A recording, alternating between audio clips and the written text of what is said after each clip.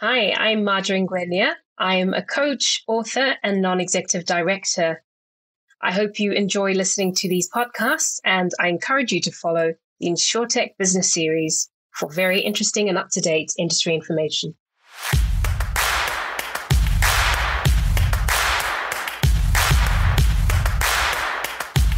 Welcome to the InsurTech Business Series podcast. I am Fulimi. And I am Damola. And together, we host the most exciting podcast on insurance and InsurTech related topics in Africa. Stay tuned.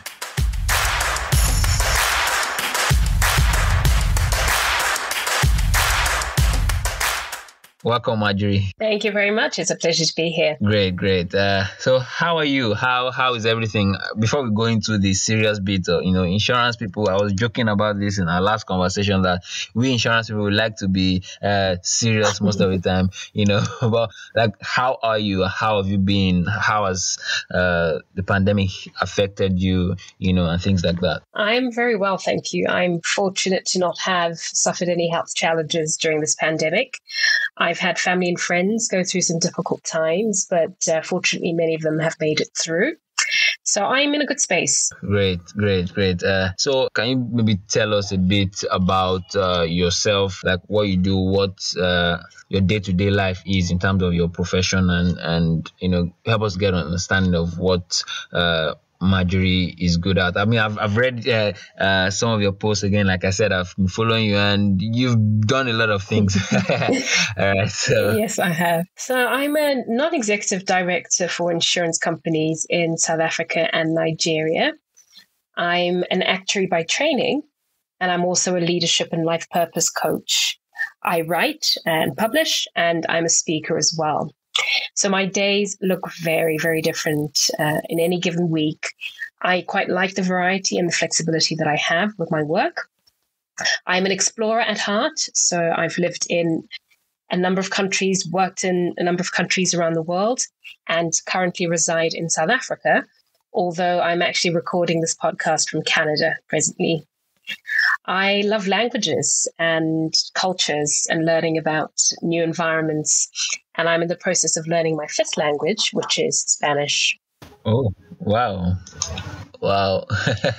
I've been beating myself up and saying I wanted to learn French, and kind of like just been eluding me. Maybe me just procrastinating, but wow, fifth. Interesting. Absolutely. So I really enjoy interacting with language. It was something that I've been good at for most of my life, I guess. I started learning French at school.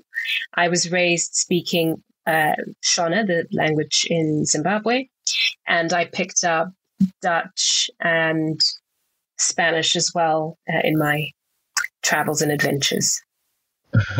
Wow. That really has to be very good. I mean, the fifth language, that's really good. That's impressive. For those of us like Damola as well, who are looking to start learning French and possibly Swahili at any point in time. So, okay, I know that you mentioned that you've traveled a lot, and it's safe to call you an explorer. And having seen your entire business management, should I say pattern, I've seen that you've worked in various organizations at different places and environments. So, having had all of these work experiences and worked in different business environments, what would you say about the insurance emerging markets like Nigeria? Our penetration rates, I like to talk about that, is still at 0.3%, which is a far cry from where we want to be, like other places in Africa or on the continent generally. South Africa, for instance, has to be one of the best.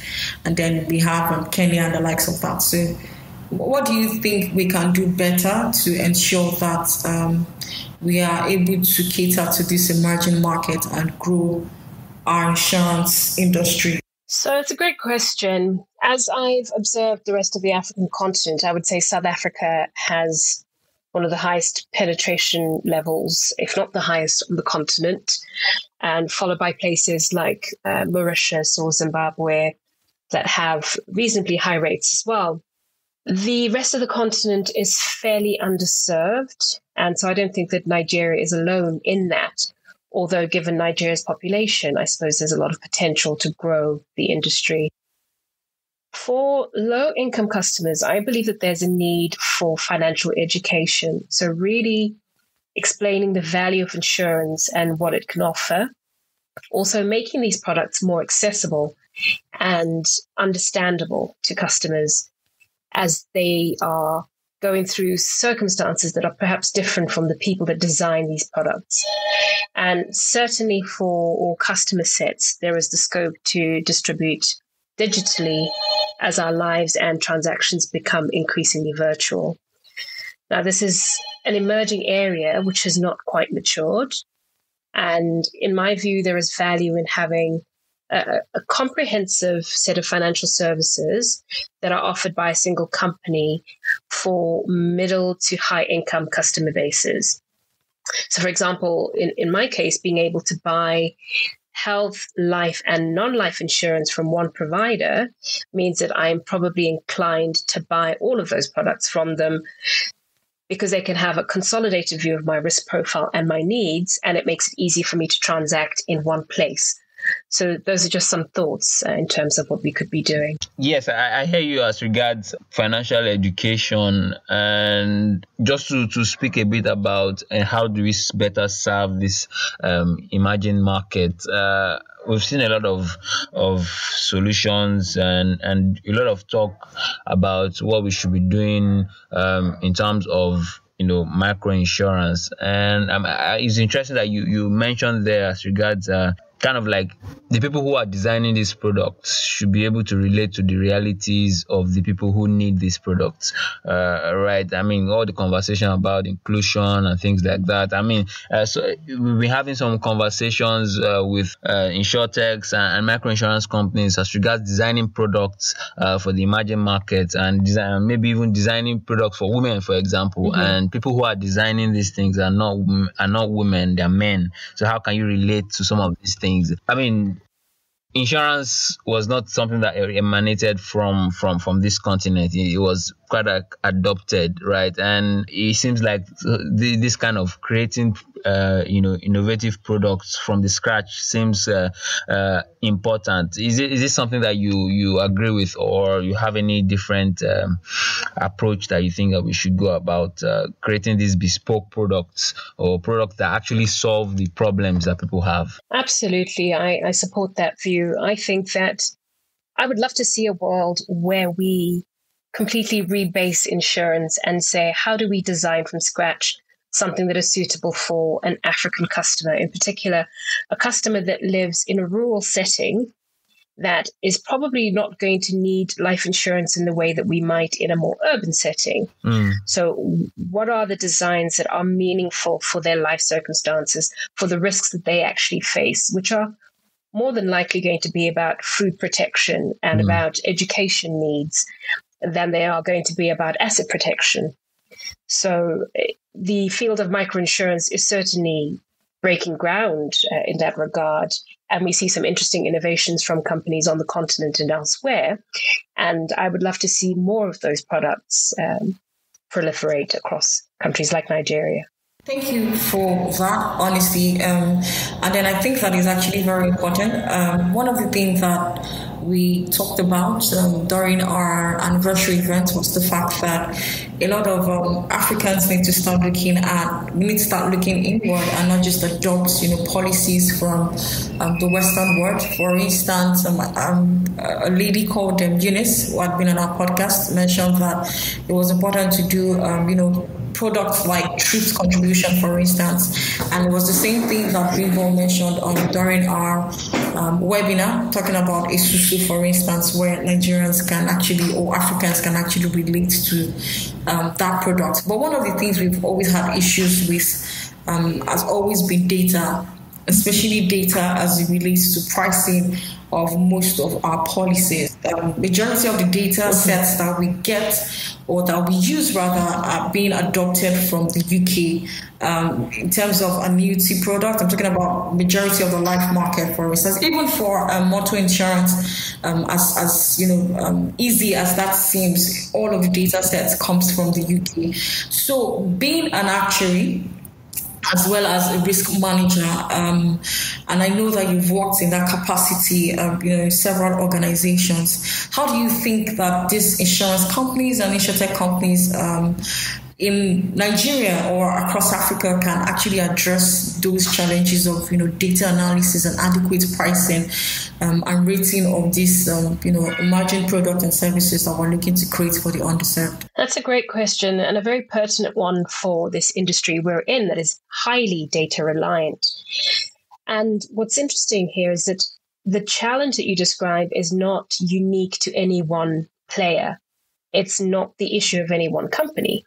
So to gather the data that's going to be required to price products using local information will require a long-term collaboration of the industry players and indeed other bodies. So, for example, the local actuarial association, insurance associations, and potentially regulators. So if I take the UK as an example, there is a dedicated institution that performs this function on behalf of the industry, and it's supported by the actuarial profession and some consultants. It's a full-time functioning body, and that works solely to ensure that there is a rolling source of data available for use by the industry. And we know that the reliability of data is only as good as its quality and its integrity. And that is a significant part of the work that they do.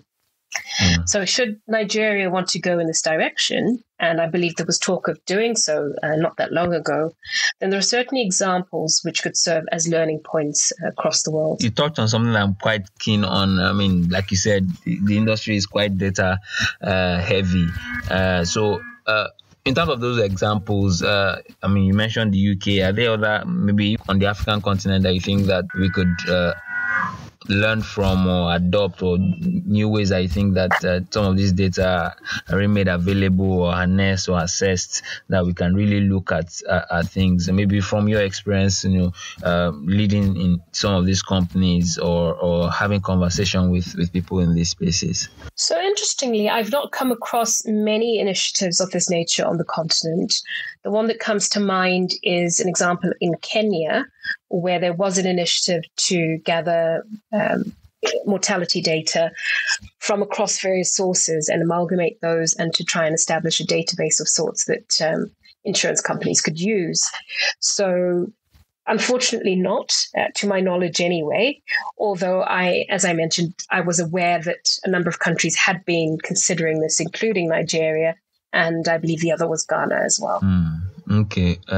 So again, looking at the fact that you've been engaged in different companies and in different countries, and apart from the fact that languages are different, yes, but then when you're looking at even the insurance industry, even though yes, insurance is the same everywhere in the world, but then in each of these countries, when it comes to like the regulatory landscape, they're quite different. What can you say as regards what maybe the regulator, should be doing in terms of creating that enabling environment for innovation, for technology to come into the space? Because it seems like that's a way that we can really use to improve the level of penetration, on the African continent. I mean, the African Continental Free Trade Agreement is here. How are we taking advantage of that? Regulation definitely plays a huge role in how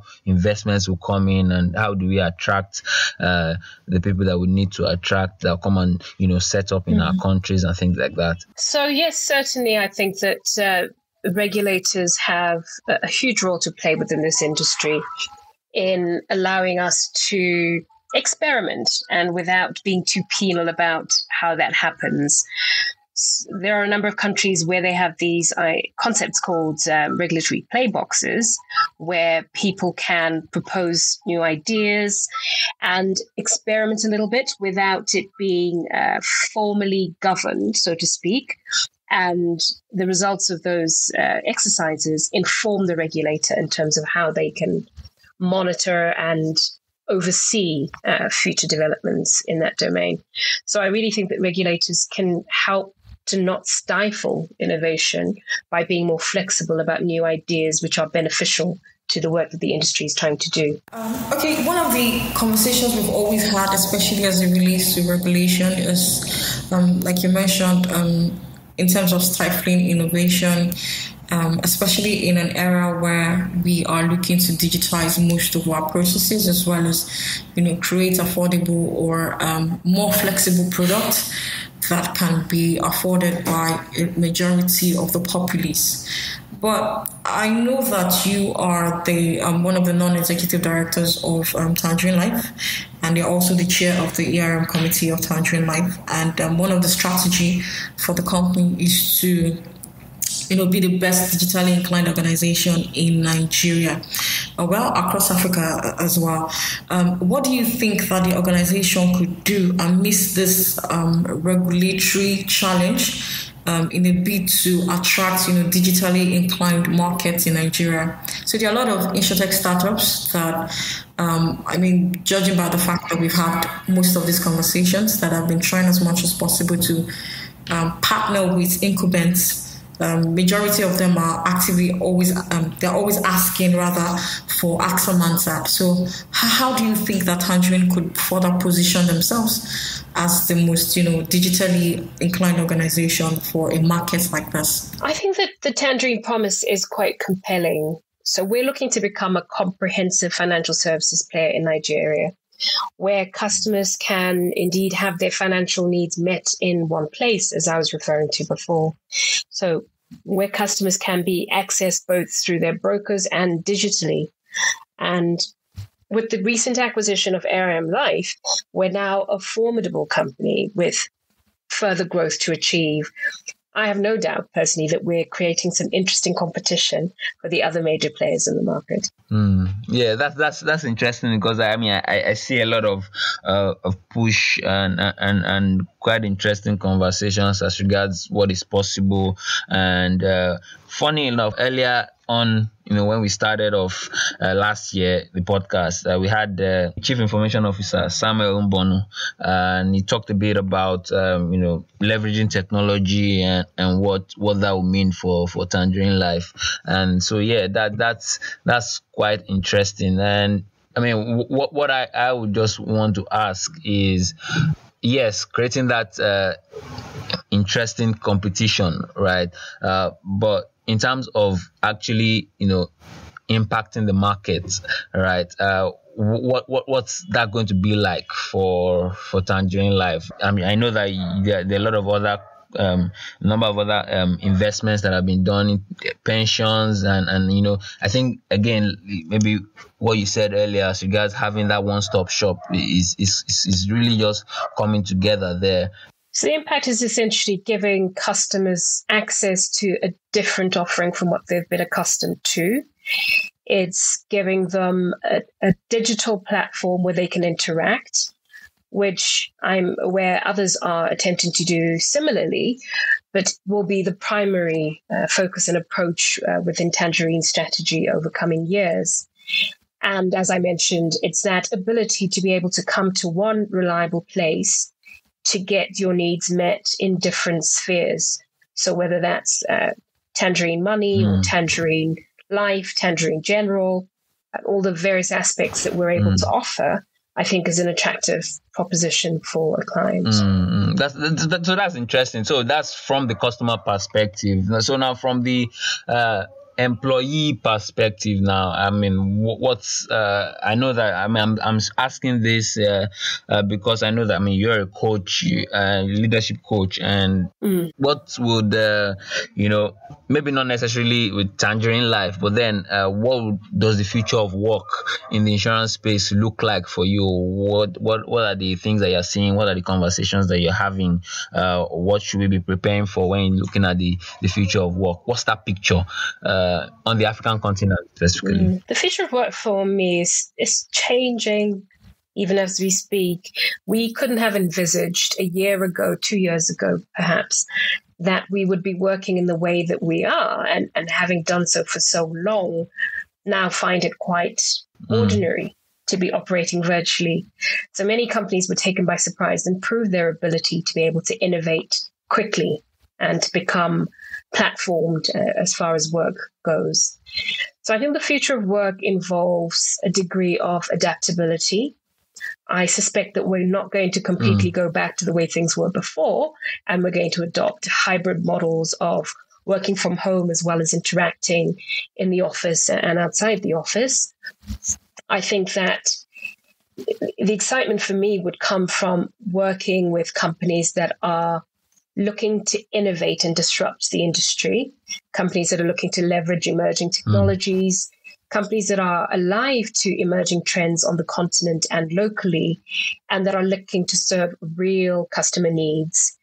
And that requires a constant ability to reinvent oneself, to learn, to stay relevant by upskilling not just the people, but the firm's capabilities as well. So the world of work is exciting, probably less stagnant than it might have been for people entering the industry even 10 years ago. Okay. Really, I think that's one of the things that a lot of us should be looking out for. And I know that you've acquired a lot of certifications as well as, a lot of knowledge. And now that you mentioned this particular work style, what kind of soft skills do you think that a lot of us need to acquire, especially as it comes to working in a digitalized era?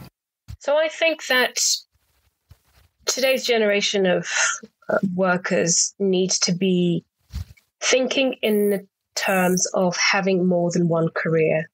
Our world is changing so rapidly that people are not going to be stuck in one job for their entire working lifetimes. At least that's my sense. That as things change, so do we have to change. So the core skill that I believe people are going to need is adaptability. People also need to be good at networking and communicating in today's increasingly connected world. It's so easy to be in touch with people. It's so easy to share information, to offer information, to stay up to date. And therefore, that desire and curiosity to learn will be very important. We live in an age where access to education is much easier than it ever was. And indeed, with access to even free courses that are offered online, this is something that I would encourage workers and youth, people participating in this industry, to be up to speed with. Yeah, that's interesting. I mean, there's been this thing that has been on my mind. There's always been a question, and I always try to ask to learn from people, especially people like you who, coach others about it, and others who have done some credible work in the past, because of experience and things like that. Where do you, draw the line in terms of pursuing your passion? I know I used to watch this program on CNN, Passion to Portfolio, and they talk about people who, have this passion about doing this and that, and then it becomes a proper business, right? That's probably one story out of maybe 100, 1,000, out there. But then how do you, as an individual, as a professional, draw the line so you're not drawn into that whole, sunk cost fallacy that is actually a problem, because you just, and I think that even the insurance industry generally, that's something that we probably suffer from. But then when is the right time to make that change your direction, or just stop? So I think it's a lucky few that start out their careers in the areas that they're passionate about, and it's great for them. But I think the majority find themselves in a situation where they're doing work because it pays the bills, or they're doing work as a means to an end. Perhaps they want to save up money to one day do the thing that they love. So the right time is different for everyone. Perhaps the question to ask oneself is, what is it that I'm waiting for? At what point are you going to decide that you want to do something you're passionate about. Now, doing something that you enjoy and that has meaning for you does not have to be your day job. So a lot of people end up volunteering. And certainly that's how I initially started to indulge my passions for personal development. I was a long-term volunteer and continue to be a volunteer for my profession. And eventually I left my corporate role to serve my profession as president because that was something that was meaningful to me. I am now working on a business that is aligned with my passions. And it took courage in order to do that. It took challenging my own assumptions about what success looked like. It took questioning the reasons that I kept giving myself for not making that leap. And it's interesting for me to talk to people now who are thinking about it but haven't yet done so. And many of their arguments center around, but how can I give up the lifestyle that I'm currently leading? Well, the truth is it's a trade-off, isn't it? It's a choice that you have to make. Do you want to be captive to your lifestyle or do you want to enjoy yourself? Which one's it going to be? And hopefully you can have both, but that's going to require some concerted effort in terms of restructuring life. So people will always find reasons not to change what they're doing because it's scary. It's really frightening to leap into the unknown, especially if you have financial commitments that are covered by your job and that job happens to not be your passion. Okay, I do agree with you. This is like 101%, of course, because again, like, you know, the saying goes that I think it's one of the scariest things to do, to have been used to something and then suddenly you probably have to change your trajectory. But I know that you coach people and you are very good at what you do. But sometimes when, say when life gives you lemons, you just make lemonade. How do you stay pumped up or geared up or motivated, to keep it ongoing? I mean, to keep coaching people how do you find, how do you connect to your source to be able to manage, or lead people? Who coaches Marjorie, in summary? So that's a great question. I actually have several coaches who work with me on different aspects of my personal development. I have one that specifically helps me growing my coaching business and others who help me with other more personal or spiritual matters. I also have a range of mentors that I connect with from time to time. And this really is quite an informal arrangement. These are people that I look up to, whose advice I value, whose experience for me is remarkable. And they are kind enough to give me their time to be able to lean on them when I need advice. When I'm dealing with challenges, I'm someone that tends to go internally. So I introspect quite a lot. I like to take quiet time. And I use that time to do some meditating and reflecting. And the ultimate goal for me is to let go of my negative emotions. So whatever it is that I'm experiencing, I recognize that life happens in seasons. And so if something is not working at a given time, I know that it's not a permanent state. So I allow myself to feel the feelings and then to be able to release them, knowing that whatever will come in the next chapter will be better. And I can learn from it. I also lean on my close family and friends for support. So if I'm going through something, chances are I'm talking to 2 or 3 people who have different perspectives and can offer me angles that I wouldn't otherwise see for myself. I definitely am a huge fan of listening to people who I look up to, speaking to them, asking questions. I'm a huge fan of quotes as well, just to keep myself pumped and encourage myself, when things are not going the way that I want it, just to see, okay, how this person has been through a similar path. How did this person go through it? And maybe I don't have close connection with that person, but just reading about their story, and hearing them speak, could really just encourage me. And so, listening to responses there, and I see that there's this thing about, relationships and connections with other people. Is that something that, as young professionals, myself included, is that something that we shouldn't relegate or think that is not important? Especially looking at the fact that we are going virtual now. So that in-person meetings and in the office or at conferences are reduced now. Having those relationships, how important is it for a young professional trying to grow in the space? I would say relationships are vital, non-negotiable, in fact. Wow. You're not going to thrive in this industry or any industry, so to speak, if you're not connected somehow, if you don't understand people, if you're not seeking alternative perspectives to your own, if you're not plugged into what's happening and staying in touch. And it's interesting for me how relationships have played a very strong role in how my career has developed. A number of my opportunities have come to the fore because of network connections, because somebody made a suggestion or connected me to somebody to talk to about an opportunity or an angle. And those instances have just been serendipitous and invaluable. So I couldn't emphasize enough the importance of relationship building. Thank you very much, Marjorie. I'm sure that this has been very exciting and interesting for us as well as our listeners who would obviously get to listen to this.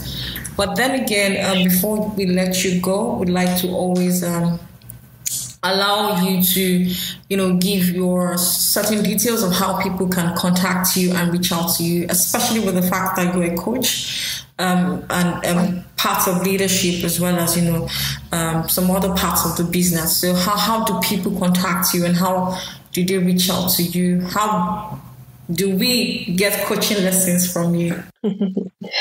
The best way to contact me is probably via my website, which is marj.coach, or to reach out to me on LinkedIn. I'm listed as Marjorie Ngwenya. If somebody would like to drop me an email, it's quite a simple address. It's marj.coach@gmail.com. So marj.coach@gmail.com. It's been an interesting conversation and I've learned a lot. I definitely hope that I can get a coaching session because if I can learn from the best, then I'll be the best. So thank you very much. Thank you. Thank you so much for having me. It's been wonderful. Hi, and I hope you did enjoy that conversation. Quite interesting one. Do ensure that you continue to listen to our podcast and share as well with your colleagues and friends future episodes and even previous ones on Apple, Spotify, Google Podcasts, on every platform that you get your podcasts. Right, and also don't forget to join the conversation on all of our social media platforms. We might have comments, reviews, as well as questions. Please do share on our LinkedIn page, on our Twitter page, as well as remember to follow us.